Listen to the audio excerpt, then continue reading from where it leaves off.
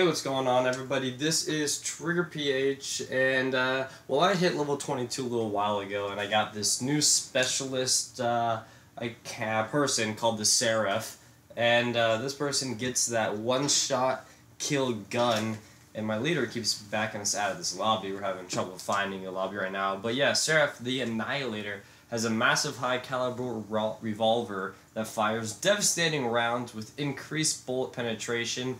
You can one-shot kill the battery with the kinetic armor on, where I hit him in the body and I one-shot killed him, where usually bullets just don't do any damage, so that's pretty cool.